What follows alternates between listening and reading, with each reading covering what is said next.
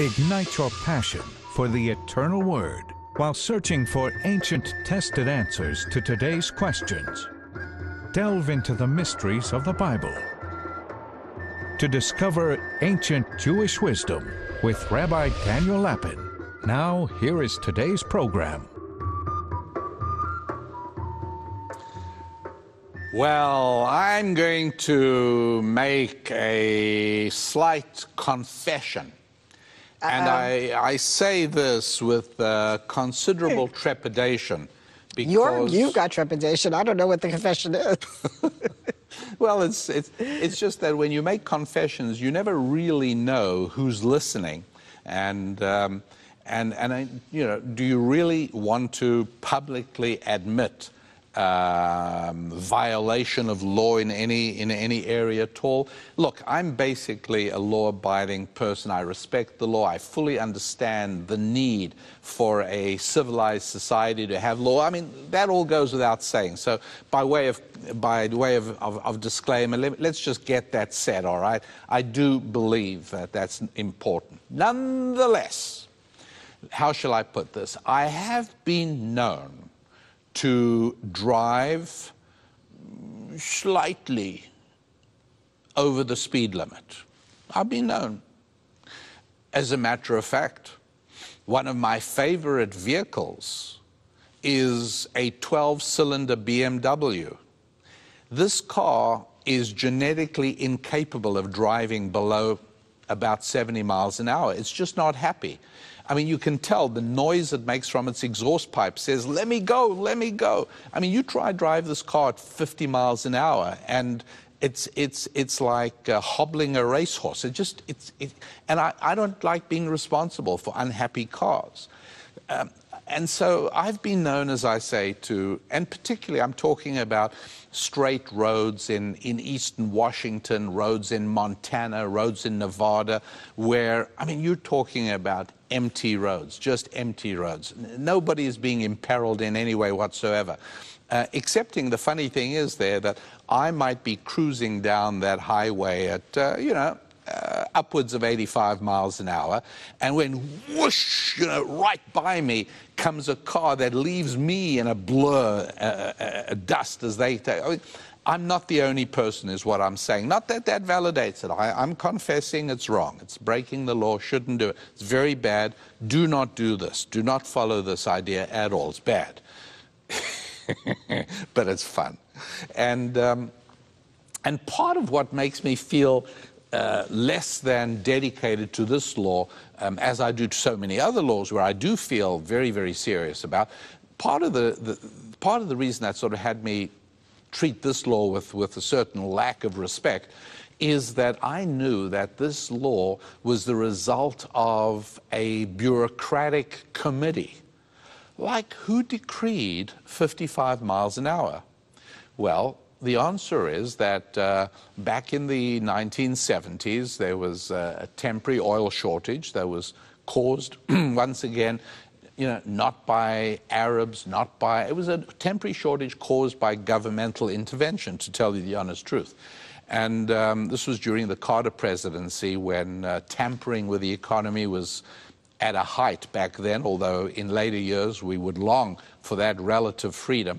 But at the time, there was a short, and they came up with this notion, oh, we'll save gas, everyone will use less because driving at 55, and they imposed a federal rule of 55 miles an hour. How did they come up with 55? Do you think they ran tests that showed that cars were most efficient at 55 miles an hour? Of course not, because it isn't true. They could just have chosen 60. Do you think there was a nameless bureaucrat who sat in a room one day and he said to himself, let's see, what should we do? Should we make this 50 miles an hour or 55 miles an hour? What should we do? It's all it was. It was just a bureaucrat. How do I know it was a committee, not a single bureaucrat? Because one of the ways you cover your rear end, if you're a bureaucrat, you never make a decision that can be traced back to you. No. Not at all. What you do is you make sure there's a committee, and the committee passes a resolution. So I wasn't there. I don't know where it was held, but it was somewhere in Washington, D.C. A committee said, let's go with 55. They could have said 60, 65, 45, or 50. They said 55. And it's just a rule. You know, when you go to TSA, you have to take off your shoes. Who said your shoes and not your underwear? A committee. A committee decided, well, since one guy tried to light a plane up with his shoe, we'll all take off our shoes. These are laws that people jump on. There are other examples of, I mean, there's so many laws like this as well, where it's very simply... often there'll be actually in the newspaper sometimes, or little books which have, like, and I don't know this is true, but it's an example of something that is a true law somewhere. But let's say in some small town in Illinois, you're not allowed to walk your pet chicken on a Sunday. They come up, you know, there are laws that are on the books that... Or just as stupid is a law in New York that you can't buy more than a 16-ounce Slurpee. All right? Who said 16 ounces and not 14 ounces or 20 ounces? A committee just came up with it. Here's another law. It's called the law of gravity. This law says that if you step out of the window on a 20th floor building, you will have a very rapid, accelerating, and somewhat exciting ride all the way down to the sidewalk, at which point you will be brought to a very sudden, abrupt, painful stop that'll probably kill you. That's a law. Could a committee change that law? Could the committee say, you know what, we're going to make that law apply only on Wednesdays? No, because that has nothing to do with a bureaucratic committee. It's a very different kind of law. Do you follow? And there are a whole collection of laws that work in that fashion. They simply are. And what Susan and I call those laws, we call those laws descriptive laws, because they describe reality. It's not a bureaucratic committee that set it up, it's how the world really works. The law of gravity is what it is.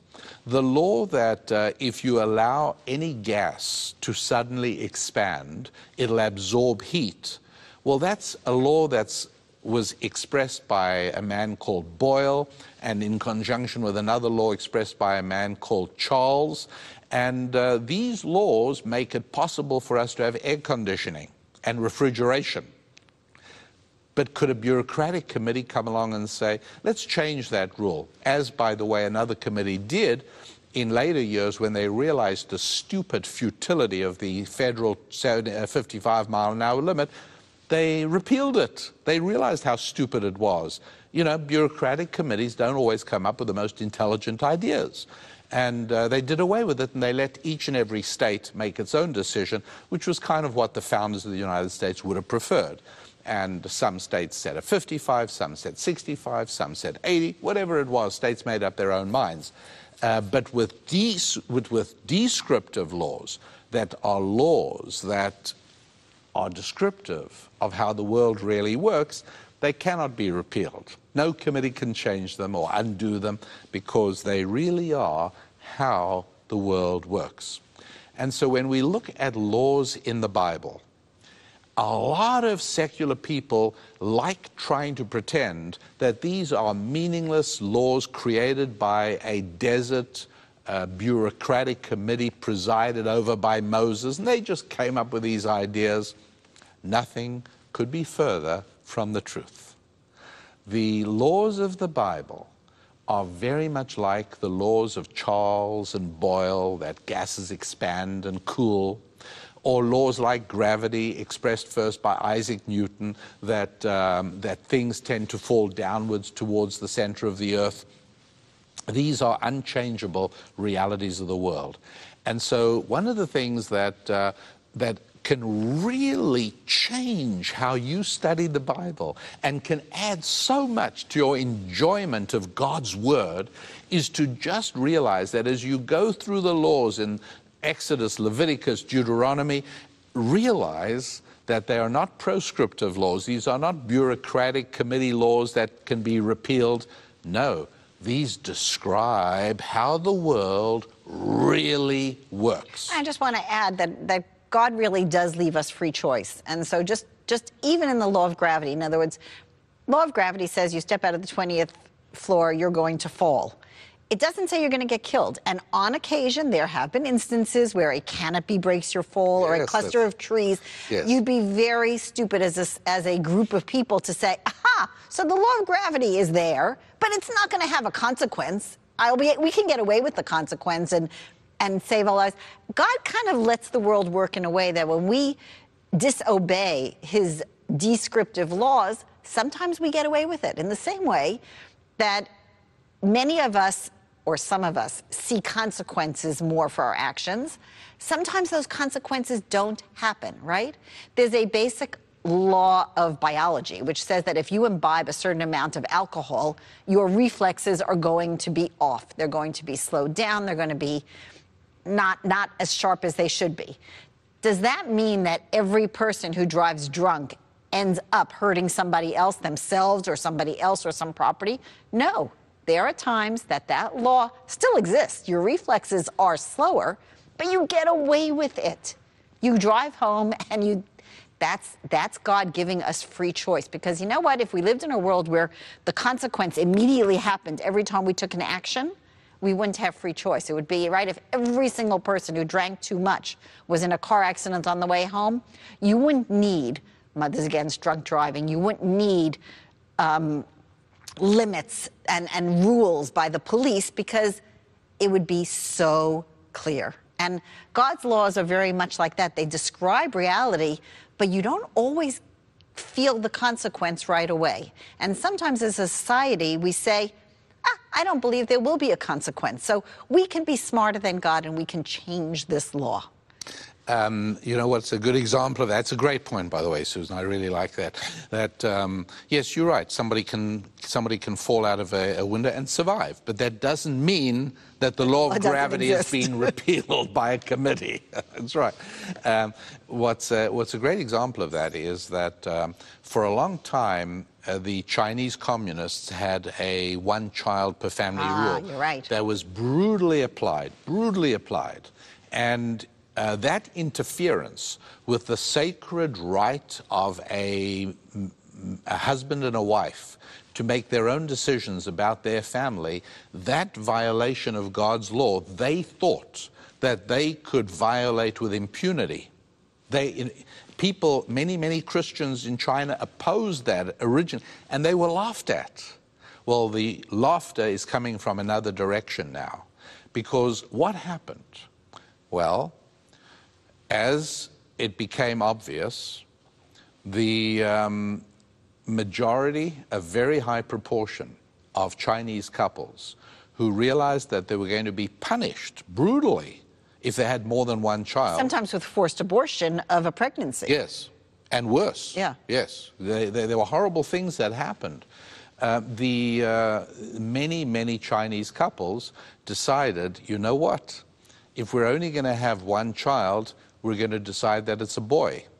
Okay? One of the reasons they did that is that particularly in rural China, a girl gets married and goes off to another family, but a boy stays part of your business or part of your enterprise. And in a sense, they saw boys as more part of their old age support system, their social security, than they could see girls. And so they started aborting girls. And worse, they started killing baby girls, born baby girls, in a bizarre reversal of what Pharaoh did to Israel in Egypt. And so what happened is that today, China now has somewhere around in the order of between 10 and 60 million Chinese men of marriageable age who are never going to find a wife. Now, there lies a problem, because traditionally, throughout the history of the world, what did men go to war for? Money and women. That's all I'm saying. Right now, there are tens of millions of young Chinese men for whom there are no women, because for several decades, there has been a disproportionate number of men born versus women because of the Chinese government policy. That was one part of it. The other part of it is that they're all of a sudden realizing a need for population. In other words, there aren't enough young people to take care of the elderly population, which is getting larger, because they didn't allow that next generation to be born in the right amounts. So just start getting used to seeing biblical laws as description of how the world really works, not a primitive desert bureaucracy thinking, well, let's see, why don't we turn adultery into a sin? No, it is. Societies collapse. Look what adultery does to families. Look what it does to neighborhoods. Look what it does to friendships. It's just destructive. And even China now, because China has now repealed its one, by definition, they are a godless society, not naturally, but their ruling class says we are a godless society. They can't even admit their mistake and say, hey, we were wrong to interfere in the private relationship between husbands and wives and God, which brings children into the world. We're going to now allow 2 children. You know what? It's not going to be any more of a success, because it's still, they're not able to step back and say, wow, we were really wrong. So they're saying, well, we were wrong in the details. We're going to change the details. Still going to be a disaster. The only hope of China, we got to tell you, I'm not gloomy about China at all. You know why? Because it has one of the largest, if not the world's largest, community of deeply committed evangelical Christians. About 100 million Christians in China and rapidly growing. Keep your eye on that. And support, we do, support ministries and organizations that help bring Christianity to China. Whether it's Bibles, whether it's missionaries, whether it's Bible teachers. It's a wonderful thing, because that is the real hope of that part of the world.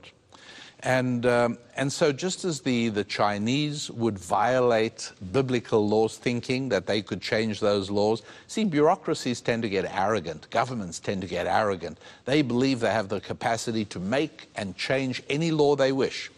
Well, that may be true for bureaucratic laws. It's not true for biblical laws. So I think adultery is an easy one for people to see, that when God says do not commit adultery, this does have repercussions. That's sort of, how about one which is hard for people to see, where they really would say, oh, come on. So this is, if you're a Bible believer, you'll listen to this rule. But if you're not a Bible believer, surely we don't have to still follow this rule, because it really... If we know better than God. It works the other way around, where some countries establish laws that do not exist in the Bible. I'll give you an example. The one-child law is a, no, but that's something really wrong. I'm talking about something neutral or benign. Yeah. Many states have a law that cousins may not marry. Right? Mm-hmm. I'm not sure exactly which states they are, but some states have a law that cousins may not marry. That is it's a form of incest. Well, in my family, we've got many. It just so happens that many of my cousins are married to their first cousins. And they're all Bible believers. You know why? Because there's nowhere in the whole Bible where it prohibits a cousin from marrying a cousin. So that came, though, from a scientific thing, which is that when you have a defect which tends to run in a family, and then 2 people from that family marry with the defect, the chances are greater. Not encouraging. When I say my family, I'm not encouraging it, and certainly we wouldn't want to do it. But science has now come up, and actually, because, I don't know if we have time for this, but within the Jewish community, certainly the religious Jewish community, people are encouraged to have their single children tested for certain genetic disorders. And when you're about to think of dating someone, you actually call a database that has the results of your tests, and they will tell you, you know what, this isn't a good idea for a person for you to date, or go ahead, let it be with God's blessing. Yeah. So there's, in other words, modern science has actually solved that problem of cousins dating each other and marrying. You can actually check to see whether cousins are marrying, but from God's point of view, no problem, cousins marrying one another. How's about marrying your aunt?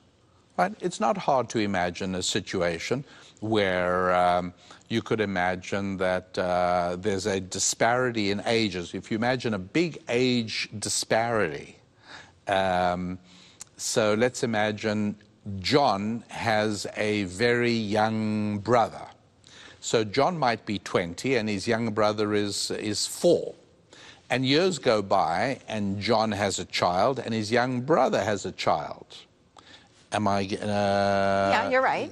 Yeah, and so John's child now, let's say John had another brother, a young sister.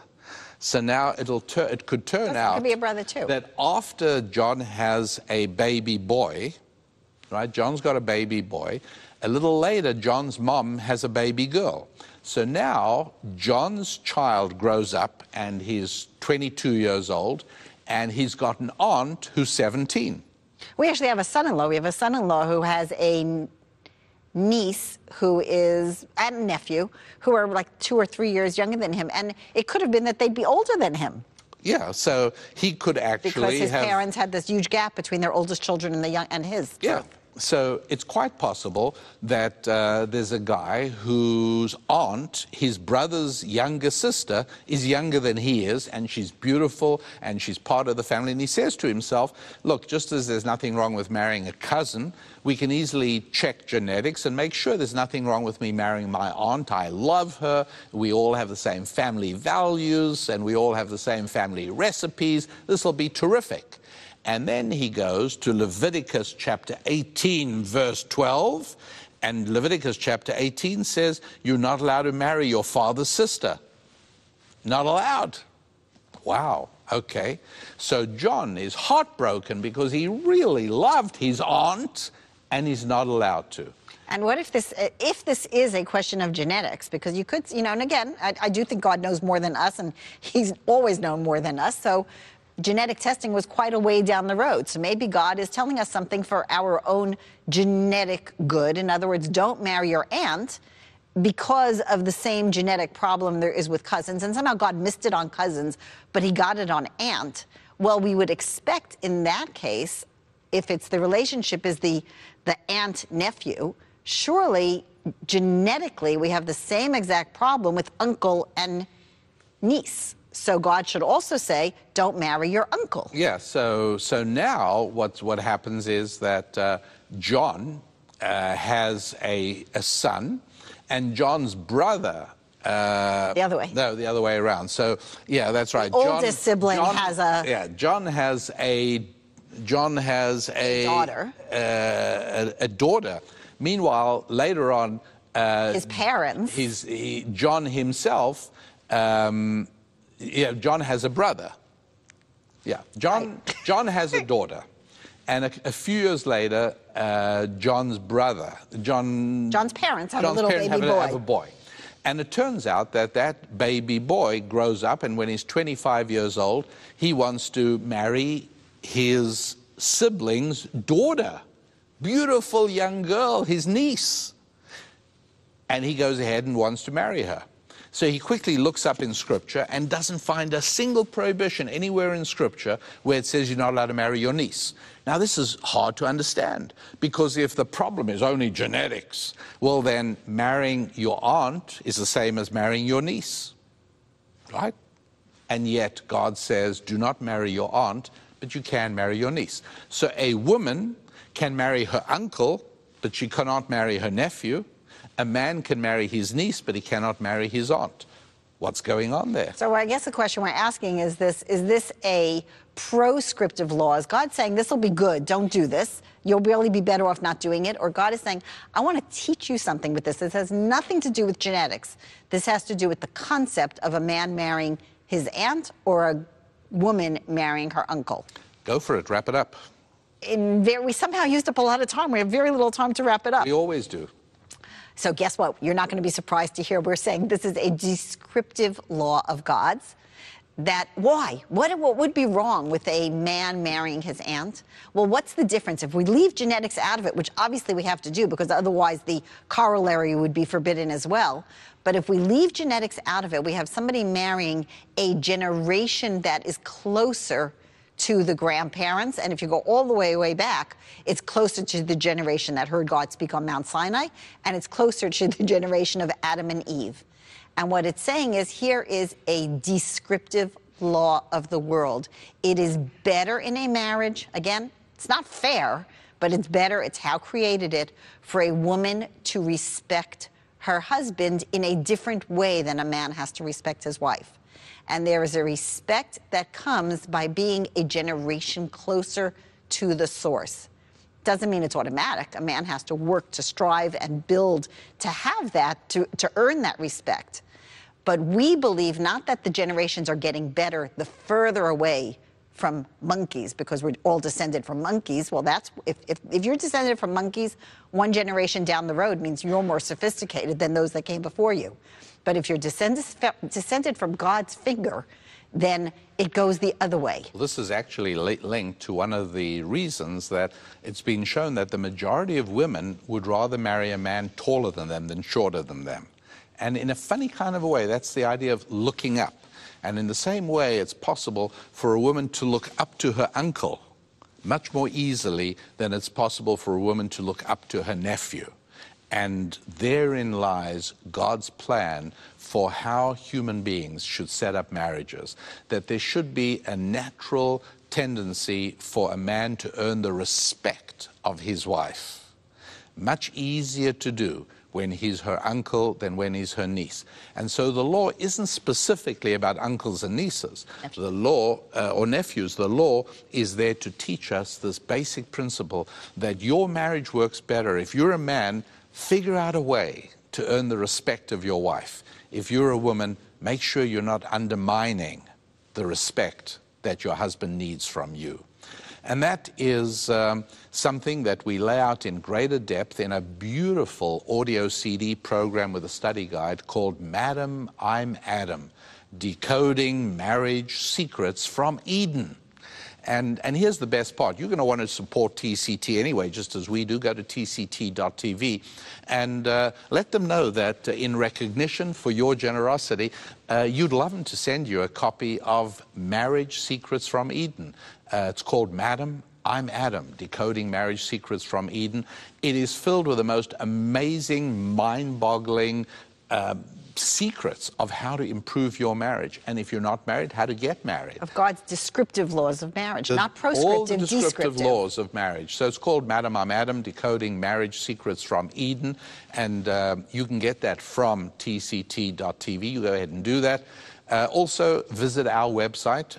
It's where Susan and I can easily be found. It's called RabbiDanielLapin.com.